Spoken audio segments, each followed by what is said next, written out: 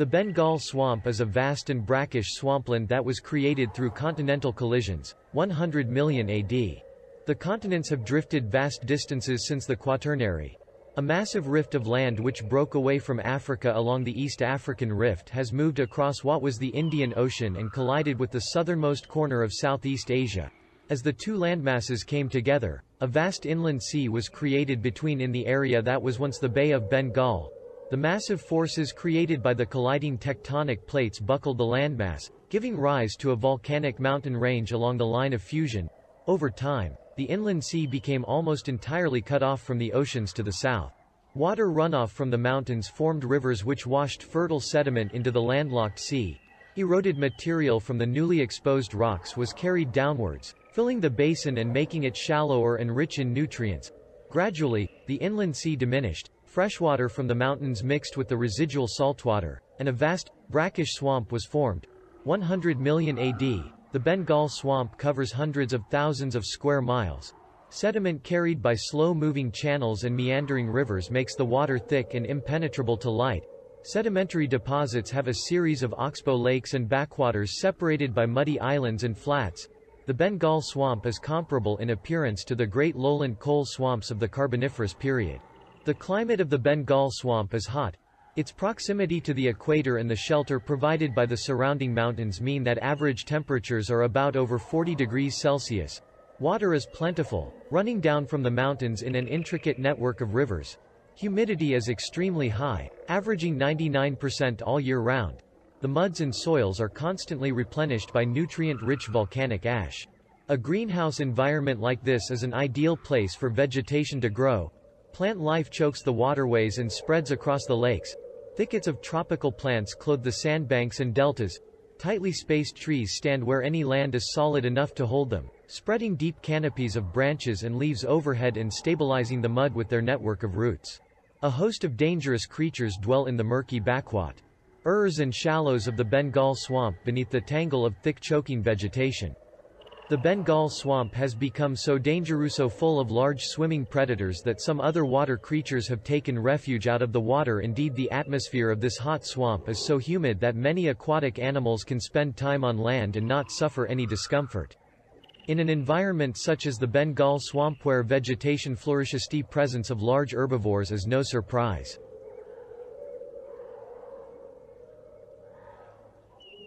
Once a lurkfish has struck, the surrounding area of swamp seems to come to life. The disturbance in the water, splashing noises and electrical signals send out the message that danger has passed. The lurkfish has hunted successfully. The lurkfish is a species of large predatory fish native to the rivers and lakes of the Bengal swamp of 100 million AD. A descendant of the electric catfish, it is notable for its ability to produce a strong electric shock with which it stuns or kills its prey. The lurkfish is a very large fish, 4 meters long. Its scaly skin and weed-like fins spine sand barbels effectively camouflage it as a large log, making it difficult to see in the murky water of the swamp. It has a mail of thick protective plates covering its body beneath the skin, shielding its internal organs. However, its fins and barbels are still vulnerable to attack. The lurkfish's pectoral fins carry muscular spines that bury into the mud, allowing it to dig itself in. As its name implies, the lurkfish's ancestor, an electric catfish, could also stun its prey with an electrical charge. Along each side of the lurkfish are stacks of electrical muscles blocks called electrocytes. These electrocytes are able to generate a small charge individually, but when used at once they can generate a cumulative charge of over 1000 volts. The barbels of the lurkfish are also sensitive to any movement in the water. They form an electrical sensory net capable of detecting even the smallest movement of potential prey in the water nearby. The lurkfish is an ambush predator which can remain motionless in the water for several days without eating. EMA equals 0.4 s greater than. It will wait for some time until prey moves within striking range before launching itself forwards and engulfing its victim in its enormous mouth. It then retreats into the thick muddy water deeper in the swamp to eat in safety. Larger, more dangerous prey items which could do injury to the lurkfish, such as the venomous Swampus, are paralyzed or outright killed by the lurkfish's electric charge before they get too close. The lurkfish hunts a large number of aquatic swamp animals, but one of its most substantial prey items is the swampusan amphibious octopus. Swampuses must return to the water to replenish their oxygen and to travel, exposing themselves to attack from the lurkfish, which is not affected by the swampus's venomous bite due to its long-range killing method. The atmosphere of this hot swamp is so humid that many aquatic animals can spend time on land and not suffer any discomfort. One creature to have taken advantage of the relative safety of land is the swampus. The swampus or Swampus octopus is a species of amphibious octopus native to the Bengal swamp of 100 million AD. Octopuses were already capable of performing basic tasks out of waters, such as hauling themselves onto dry land. When the world warmed up followed the Ice Age, which dominated 5 million AD, species such as octopuses exploited the opportunities presented by a hothouse world. Habitats that were once restricted due to the colder climates were now open for cephalopods to explore.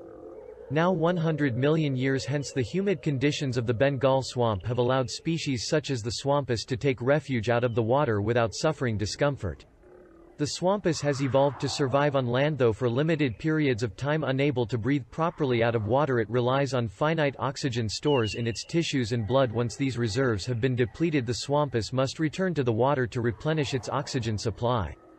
To further cope with the maneuverability challenges present in an amphibious lifestyle, the swampus has evolved rudder-like paddles to help maneuver and support itself outside of swamp water. The humid conditions of the Bengal swamp have allowed creatures to take refuge out of water. One of the advantages of transitioning to an amphibious lifestyle is raising young. Reek time equals 0.4s greater than living in a more controlled environment allows swampus mothers to regularly monitor and provide food and shelter for their young inside open plants created by seasonal floods. Conquests over stretches of land are common, although they are determined by intimidation, as the swampus would avoid risk of injury in such disputes. The advantages provided in a controlled environment allow swampus mothers to provide food, shelter and protection for their young inside open plants known as nursery vasi. Seasonal floods have created open pools inside these plants, an ideal environment for the swampus to raise their young. Swampus larvae will first acquire their lethal bite from the toxins located inside the plant. Once the swampus's oxygen stores become depleted, it must resurface, leaving it vulnerable to predation. Although swampuses are protective parents, even in groups, adults offer little protection from the carelessness of adult Toraton, kicking down anything in their paths.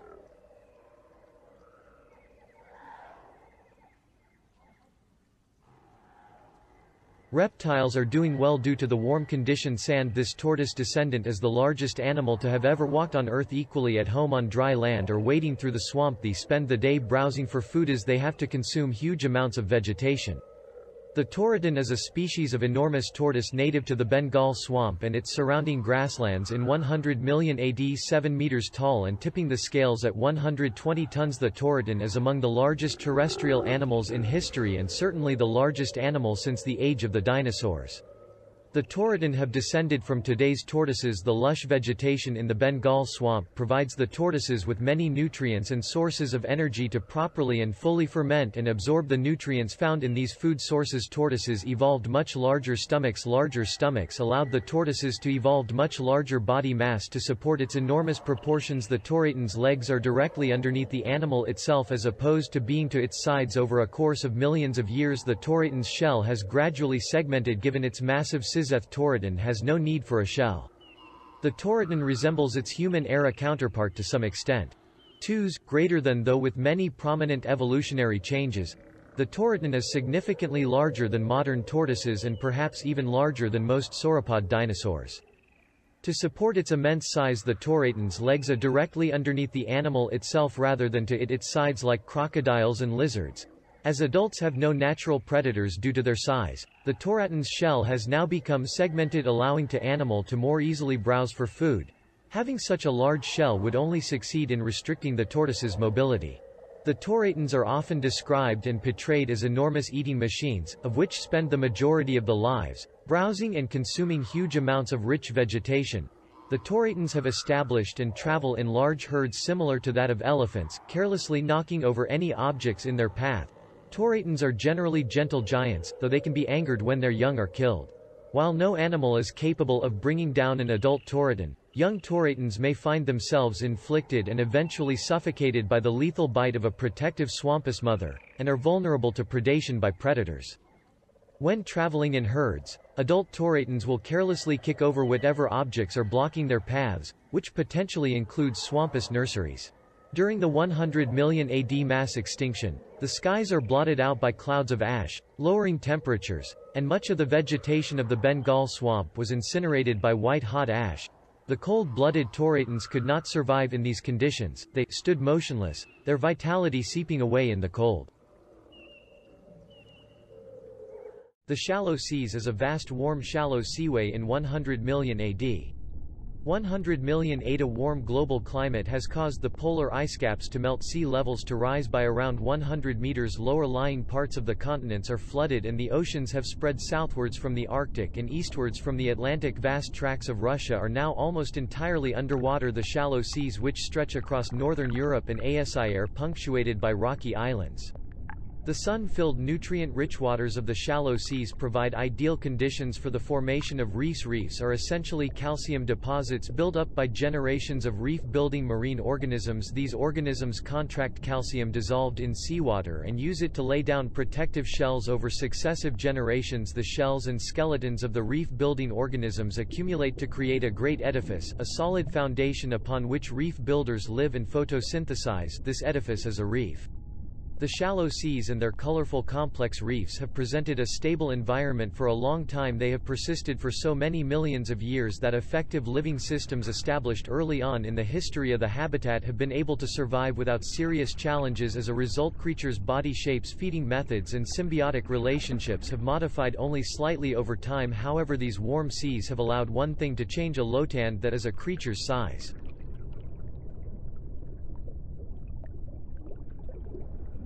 With the recent glacial period in 5 million AD came massive climatic disruption. The seas filled with mud, depriving the algae of the sunlight they needed for survival. Without the algae and the essential nutrients they provided, the corals also became extinct some time later. Thousands of millions of years later, there are large areas of warm shallow water and conditions are right for reefs to develop once more. These Timoth reefs are formed not from coral but from a prolific species of red algae.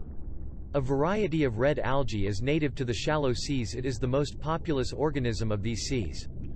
Greater than where it has replaced corals in creating reefs, and as an important food or energy source for both reef gliders and ocean phantoms. The ocean phantom conceals a secret weapon inside specially adapted tentacles. In return for food and shelter, an army of vicious spindletroopers is on hand to defend the phantom from other predators. The Spindletrooper is a species of highly specialized sea spider native to the shallow seas of 100 million AD. It has a symbiotic relationship with the ocean phantoms, which provide small armies of Spindletroopers with shelter and food in exchange for defense. Spindletroopers have evolved to live side by side with ocean phantoms. A single phantom can have as many as 12 or so Spindletroopers living among the tentacles, some of which have morphed into capsules similar in shape to bladderwort plants the Spindletroopers use as houses. Despite being arachnids, Spindletroopers are vegetarians and feed on the red algae growing on the phantom's back. In return, Spindletroopers loyally protect the phantom from predators, such as reef gliders. The Spindletroopers will leap at the attacker and begin biting it repeatedly until said attacker backs off, whereas the Spindletroopers will swim back to the phantom. It is unknown if Spindletroopers have predators of their own. The large form of a reef glider can often be seen sweeping through the water, silhouetted against the bright surface and throwing its shadow across a red alga reef. From its bulbous, teardrop-shaped body protrude 3 pairs of paddles. A long bunch of streamer-like filaments trails behind. It is difficult to believe that this is a variety of nudibranch, bigger than any of its relatives. The reef glider is a species of giant free-swimming nudibranch or sea slug found in the shallow seas of 100 million AD. Growing up to 4 meters in length, reef gliders are the largest known gastropods in history. They are highly successful, and by the 100 million AD mass extinction, in which they vanished, they had already existed in their final form for millions of years. The reef glider has descended from today's nudibranchs. Following the Ice Age of 5 million AD, the waning of the ice caps, gradual warming of the world's oceans and extinction of coral reefs, the sea slugs abandoned crawling in order to meet challenge is presented by a warmer, more open environment. The nudibranch became oval-shaped, developing paddles, flesh extensions extending from its sides and gills now trailing behind in a colorful display. Fully grown reef gliders can grow up to 4 meters, oval-shaped and somewhat bloated, though less vibrant than its human-era counterpart. The reef glider sports eyes mounted on stalks, a cone-shaped, beak-like mouth and a display of bumpy, scent-detecting chemical receptors, called rhinophores. As opposed to crawling across reefs by expanding and contracting its body, the reef glider has developed paddles, flesh extensions extending from its sides, each pair beats in turn propelling the animal across the shallow seas. While the adults are predators, young reef gliders derive most of their nutrients from red algae, feeding from the cup-like structures formed by the algae, where deposits of protein and carbohydrate are stored. Symbiotically, they also help the algae to reproduce. When the gliders reach their mouths into the algae's cups, their beaks become coated with sticky strands of reproductive gamete cells, which are then scraped off inside another algae's cup when the glider feeds again. The algae may be specially adapted to be pollinated specifically by reef gliders, as their flowers are precisely the right size and shape for a juvenile reef glider's front end. Young reef gliders themselves are hunted by ocean phantoms, giant colonial siphonophore, which catch them using their tentacles when the young gliders are gyrating among the red algae. Sometimes a baby reef glider will even approach an ocean phantom willingly, out of curiosity. The adult reef gliders, however, are too large to be harmed by ocean phantoms, and are in fact its chief predators. Adult gliders hunt ocean phantoms in packs, devouring their air sacs, tentacles, rudders, and keels, every part of the phantom beneath the waterline. Phantoms, however, also have a defense in the form of spindletroopers. Something large and sinister glides slowly overhead. It casts a long shadow which creeps across the irregular surface of the reef. This is not the shadow of an adult reef glider, but something much slower, much bigger and much more dangerous.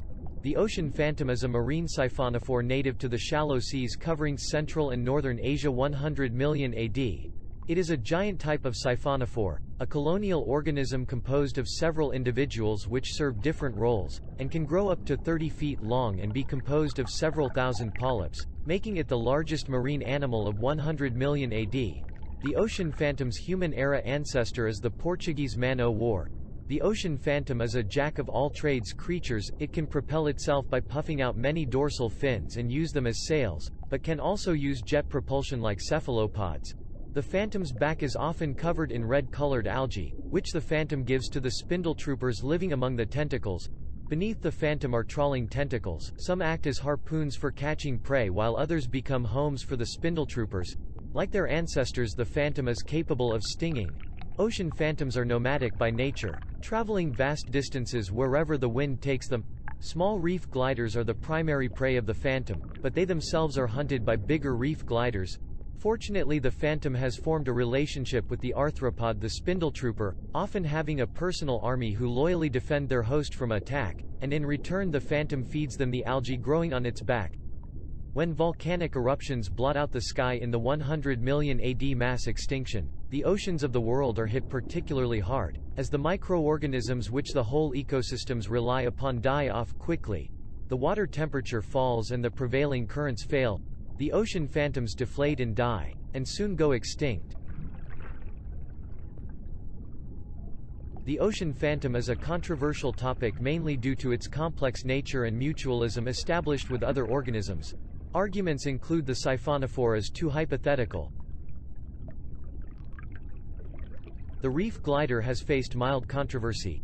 Primary arguments have targeted the nudibranch's large proportions presented in the future as wild.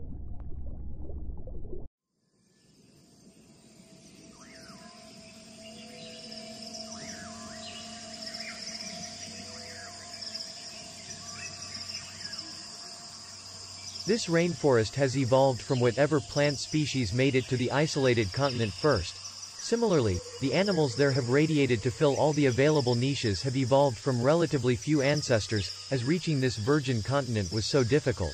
The Antarctic forest or Antarctic rainforest is a large tropical rainforest in the north of the continent of Antarctica in 100 million AD.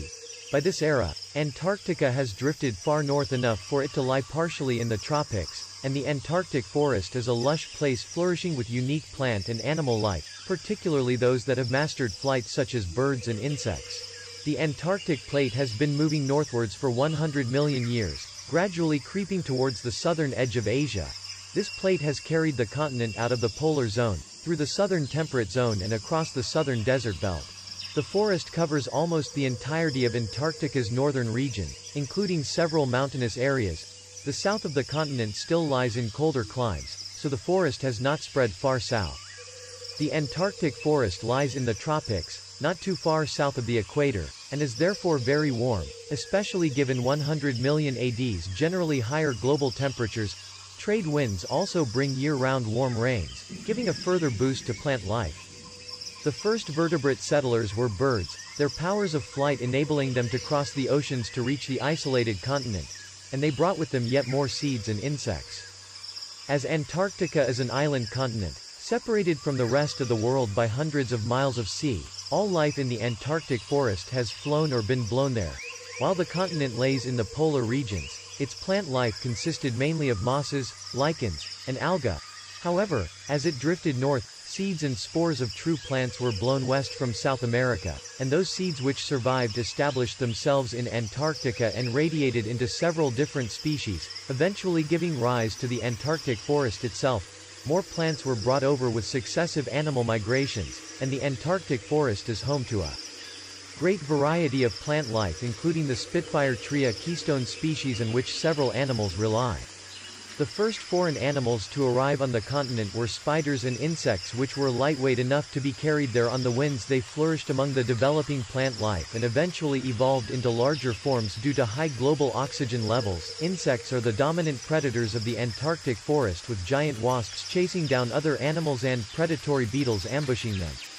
Birds, specifically tube-nosed seabirds like petrels, shearwaters, fulmars and albatrossiched, inhabited the coasts of Antarctica even when it was covered in ice, and with the development of the forest they evolved into myriad forms. The most common birds are the flutterbirds, which come in a variety of shapes and forms, but there are other bird families, including ones which have become ground dwellers. The forest is also home to other non-tube-nosed birds which arrived from across the seas. The Spitfire tree is a species of flowering tree native to the Antarctic forest of 100 million AD. It is a keystone species of the forest's ecosystem. The male and female flowers of the Spitfire tree produce different chemicals which become volatile when mixed together. The Spitfire bird drinks these chemicals and mixes them in its crop, using them as a powerful chemical weapon against predators such as falconflies. Spitfire birds also help to pollinate the trees. They pick up and drop seeds when they dip their beaks into the flowers. The Spitfire bird's reliance on the trees is exploited by Spitfire beetles, which are able to disguise themselves as Spitfire blossoms and then kill the birds when they come in to feed. False Spitfire birds also stay around Spitfire trees in order to mimic true Spitfire birds and so warn off predators.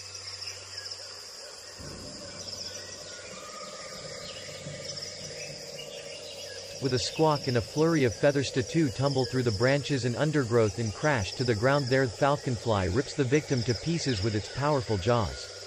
The falconfly is a species of giant predatory wasp native to the Antarctic forest of 100 million AD. Greater than it is the top predator of the forest and preys on birds including flutterbirds. The falconfly is the size of a human-era bird of prey such as a kestrel and has a very powerful set of jaws. Its forelimbs have small hooks which allow it to grab prey, whilst its hind limbs have very sharp plants-like tips which can be used to impale or stab prey like other wasps. It also has a venomous sting. Falconflies are aerial predators which seize their prey with their hooked legs and either use their hind legs like a lance or a harpoon to stab deep into the prey's internal organs or give the prey a jab with their sting. The falconfly will tackle the prey down onto the forest floor and tear it to pieces using its jaws. Falconflies give birth to 3 to 4 maggots which are each laid in a separate burrow to prevent them from cannibalizing one another. A mother falconfly will take care of her maggots, returning to her burrows to feed her young with lumps of flesh from butchered prey. She remembers where each burrow is by memorizing familiar landmarks. Falconflies prey on flying birds such as flutterbirds, most notably the defenseless Roachcutter. Not all flutterbirds are so defenseless, however. The Spitfire bird is capable of spitting hot acid at attackers, driving them off. Another species of flutterbird, the false Spitfire bird, is itself harmless, but it mimics the appearance of the true Spitfire bird to warn off predators including falconflies. Even so, the falconfly can overpower the Spitfire bird if the bird has run out of ammo and is attempting to restock, sometimes stealing from Spitfire beetles.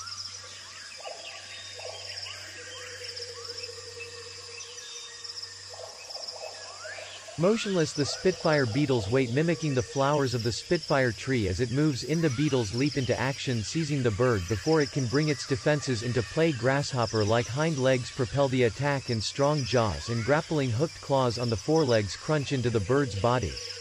The Spitfire beetle is a species of social predatory beetle native to the Antarctic forest of 100 million AD, notable for their ability to closely mimic the appearance of a Spitfire tree blossom in order to ambush prey.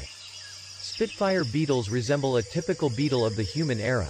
K time equals 0.2s greater than and, individually, are notable only for their bright red and yellow coloration. Their hind legs are similar to those of grasshoppers, allowing them to propel themselves forwards, and their forelegs have grappling hook-like claws. Several parts of their body help them to resemble Spitfire blossoms: their coloration, their stamen-like antennae, their petal-like elytra, and their heads and thoraxes, which when put together resemble the center of a flower. Spitfire beetles spend most of their lives in sibling groups of 4.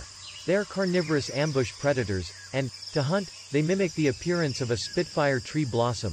The 4 beetles position themselves on a Spitfire trunk, standing head-to-head in a cross formation, then spread their wings, revealing the highly camouflaged parts of their bodies.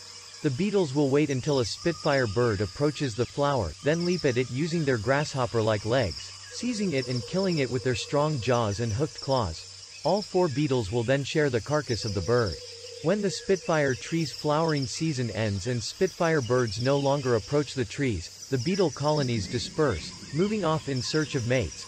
Once mated, the male beetle dies, and the pregnant female lays clutches of 4 eggs beneath the bark of Spitfire trees. The female beetle also dies soon afterwards, and the eggs hatch the following spring, when the Spitfire tree's flowering season has begun again.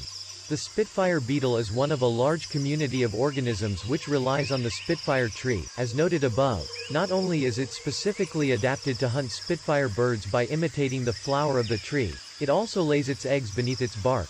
Because Spitfire birds get their acidic chemicals from the Spitfire tree flowers, the beetles don't have to worry about getting sprayed, since a Spitfire bird will only move in to feed from a flower when its store of chemicals is depleted. On a few occasions the beetles get robbed of their prey by falconflies.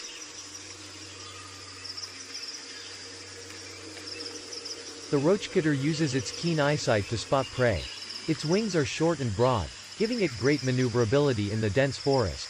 The Roachcutter is a species of flutterbird native to the Antarctic forest of 100 million AD. It is a specialized insect hunter and is the swiftest of the flutterbirds.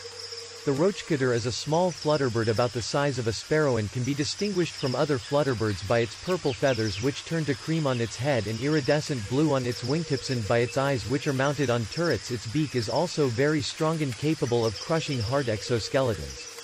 Its short wings have a high aspect ratio. They are short and broad, which makes them perfect for making tight turns in mid-air, and their tips are splayed out like fingers, allowing them to manipulate the passage of air, increasing the Roachcutter's maneuverability. Thus it is able to both slowly navigate tight space and fly at very high speeds.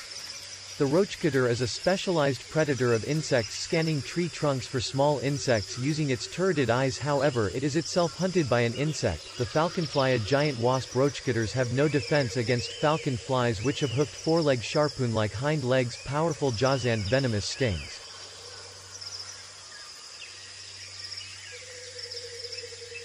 It dips its head repeatedly into the flower from which it appears to be feeding. Suddenly there may be a hum and flutter as the other residents of the forest canopy flee an approaching predator, but rather than darting away to safety, this bird faces the danger as the predator draws near. Spitfire bird will lower its head, then at the last possible moment it sprays a hot corrosive acid from its nostrils.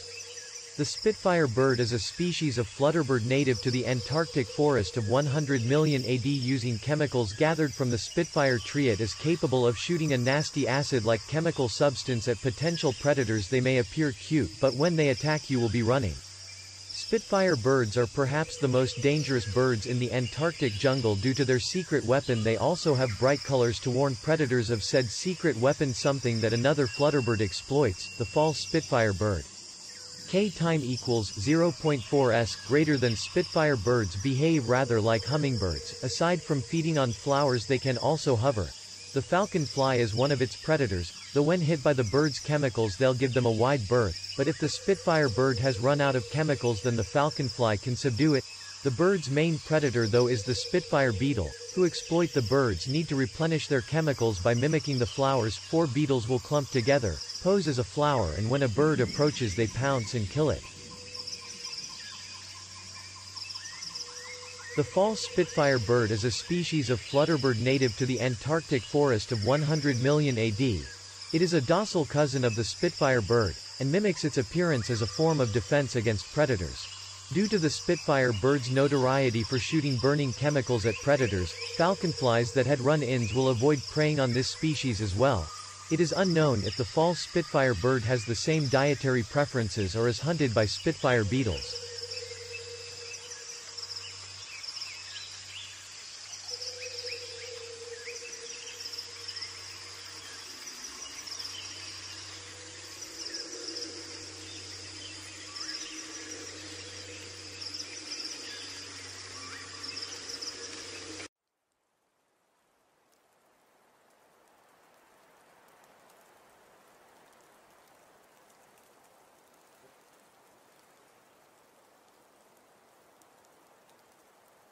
The Great Plateau is a very high, mountainous plateau in 100 million AD. Since the Cretaceous period to the Eocene epoch of the Paleogene period, Australia became separated from Antarctica, slowly moving north across the Pacific Ocean towards Asia. Where the two continental plates met, one was pushed below the other, creating a subduction zone to the southeast of the Asian landmass. As the ocean lithosphere, the rigid outer layer of Earth, was drawn down into the mantle and melted, new magma was produced, resulting in large amounts of volcanic activity. Now, in 100 million AD, Australia's short life as a single continent is over, and it has finally fused with the southeastern edge of Asia and later the northeastern edge. Seafloor sediments and rock between the two landmasses have been compressed, sheared, ground together and thrust up into a massive mountain chain. This new chain exceeds the proportions of the Himalayas, the highest mountain range of the Quaternary. Like the Himalayas in their time, these new mountains continue to rise. As the tectonic plates crush against one another, they simultaneously compress the rock downwards into Earth's mantle and upwards into the sky. Further compression has raised a large block of Southeast Asia to form the Great Plateau, the broadest tract of uplands on the surface of the planet. This immense plateau, surrounded by mountains, towers over the shallow shelf seas which cover much of the landmass. Newly formed mountains are sharp and jagged. It takes time for the constant assault of rain, wind, frost and running water to erode them into rounded shapes. In 100 million AD, the Himalayas are mere hills, undulation in the center of the continent. The Great Plateau, on the other hand, consists of ranges of pointed pinnacles and knife-edged crests dropping away into slopes of fragmented rock and scree. The valleys and basins between the ridges have filled with newly eroded debris and formed upland plains, surrounded by peaks reaching up to 10,000 meters, higher than any mountains of the past. How will life survive at this altitude? The climate of the weather-beaten peaks of the Great Plateau will certainly be harsh, but Earth during 100 million AD is warm and volcanic. Sea activity has thrown large amounts of carbon dioxide into the atmosphere, making survival easier. There are ample resources for life to flourish. The Great Plateau, this system of high plains and basins, hemmed in by the highest mountains in the world, is not the dry, cold desert one might expect. Back during the reign of humanity, high-altitude mountain systems such as the Himalayas were home to little more than hardy desert herbs, shrubs and small rodents. Not so the valleys and plains of the Great Plateau. 100 million years on, these are rolling grasslands. At the outer edges of the Great Plateau, the steep, debris-covered slopes are swept by winds bringing seasonal rains up from the shallow seas. The heavy rainfall and loose soil make for an unstable surface, prone to mudslides and rock falls. However, in many areas the surface is stabilized by plant life evolved to cope with just such conditions. The oceanward slope of the Great Plateau is green with true grasses. Ridges and banks of vegetation undulate down into the layer of cloud drifting up from the sea. Beyond a narrow coastal plain, sunlight glints on the crest of the waves. Earthquakes are common, as the plateau is still being pushed up, and it is on the center of the meeting point of multiple tectonic plates.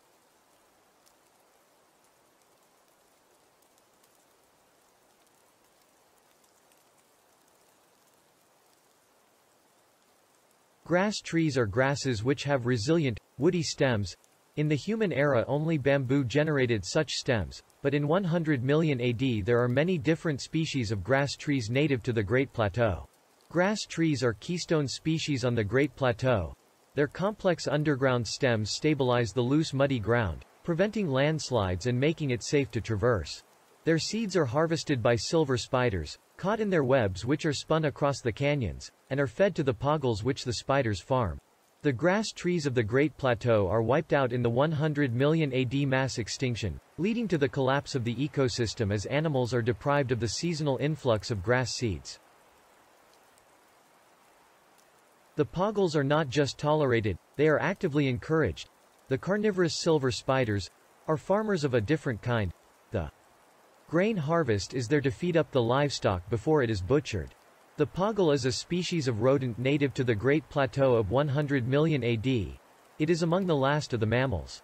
Poggles are at home in the many caverns honeycombing the plateau, usually sharing their caves with a colony of silver spiders. Large black beady eyes give the poggle good vision, a necessary tool for living in, mostly, dark caves, though like their ancestors they can grab with their forepaws. A herbivore, poggles mainly, if not exclusively feed on the seeds of grass trees.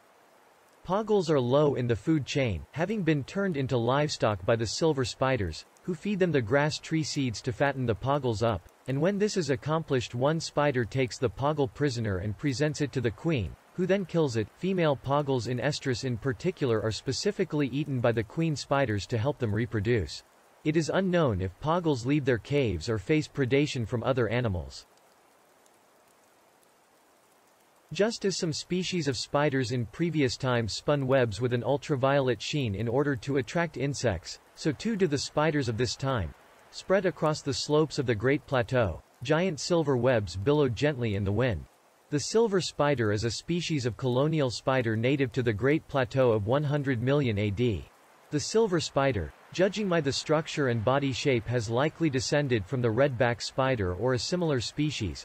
When Australia completed its continental course, colliding with Asia and North America, the spiders over millions of years adapted numerous behavioral traits similar of that of the order Hymenoptera, being ruled by a queen with the majority of all spiders spending their lives as workers. This behavioral system advanced further following the relationship established between the spiders and the poggles, a shy rodent of which the spiders farm as livestock.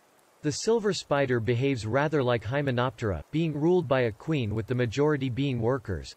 Their shiny appearances are due to the colors being meant to reflect ultraviolet radiation in their high-altitude home. Their webs are the largest in the world. To build, the smallest and youngest workers parasail from one side of a gorge to the other with a dandelion and a silk thread. Once this is completed, a GGER worker comes over, adds another line and walks out onto the thread. In a few hours they will complete the web, which looks as though it is made up of smaller webs sewn together like their ancestors. They do possess venomous fangs. The silver spider have established a behavioral system similar to that of Hymenoptera, being ruled by a queen with the majority being workers. The workers will spend the majority of their lives constructing webs in between cave systems and collecting grass tree seeds for the piggies to consume. When the toggle reaches ideal weight, the plump rodent is slain and devoured by the spider queen, allowing her to access the hormones from the poggle's bloodstream, of which she acquires. Silver spiders have formed a relationship with the poggle, a rodent and one of the few mammals still alive. Sadly, the poggles have been turned into livestock by the spiders, who feed them seeds from grass trees caught in the webs, fatten them up, and when this is done the now plump poggle is slain and devoured. Silver spiders themselves are food for the great blue windrunner, though it's possible the spiders feed on them too. The windrunner is small enough to be caught in the webs, though aside from the poggle it is unknown for certain what else the spider eats. The great blue windrunner can soar at high altitudes, making use of its long narrow wings at low speeds. The bird requires greater maneuverability and so deploys an additional pair of wings from its legs for extra surface area and uplift. The great blue windrunner is a large species of gruiform bird native to the lowland regions south of the Great Plateau of 100 million. A descendant of the cranes, it is notable for having a second pair of wings in its hind legs. The windrunner is a descendant of human-era cranes. When Australia completed its continental drift, colliding with Asia and North America, much of the crane's habitat was replaced by an enormous mountainous range. The crane abandoned its wetland marshes and rivers in favor of a migratory lifestyle. The crane has developed long narrow wings. Having a large wingspan allows the windrunner to cover larger distances to increase its maneuverability and further aid its landing when descending on mountainous peaks. The windrunner evolved wing feathers down on its legs. Time equals 0.2s. Greater than this not only allows the bird to cover larger distances but allows for a smoother landing. Soaring at such a great altitude leaves the windrunner vulnerable to harmful ultraviolet rays, which led to the evolution of the windrunner's blue plumage, which repels the sun's harmful UV rays. The windrunner is a migratory bird that visits the plateau during the spring and summer months, where they nest and raise their young. The windrunner's coloration is designed to repel harmful ultraviolet radiation. The windrunner has also evolved its wing feathers down on its legs, giving it a tandem wing appearance which allows the bird to travel greater distances. The windrunner is a migratory bird covering large distances to find food for their young, which they raise and care for on mountainous peaks. One of the primary reasons the windrunners choose to raise their young on mountainous peaks is the absence of large predators, as few predators can survive out on isolated, lifeless plateau. The windrunner only comes to the plateau during the warmer seasons where they can nest and care for their young in relative safety.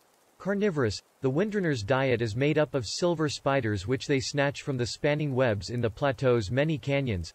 While it may be possible the windrunner itself is vulnerable to predation by the silver spider, it is unknown if the windrunner faces predation itself, in the plateau or otherwise. Although the great blue windrunner is generally regarded as being plausible, with most present-day crane species either being endangered or having declining populations, it is doubtful evolution could give rise to such a species. The silver spider is a controversial topic, due to the way it has manipulated the Poggle. Realistically, such fast-breeding rodents could easily outnumber and escape the spiders. Most viewers stated that the idea of mammals being on brink of extinction is implausible as mammals are highly adaptable even at huge losses. Arguments include that surviving mammals would most likely not get outcompeted by reptiles, fish, birds, and invertebrates in the way presented in the future as wild, which some fans even found insulting. Realistically, fast-breeding rodents such as the Poggle may have easily outnumbered and escaped the silver spider, though it may be possible that the Poggle reproduces more slowly than other rodents.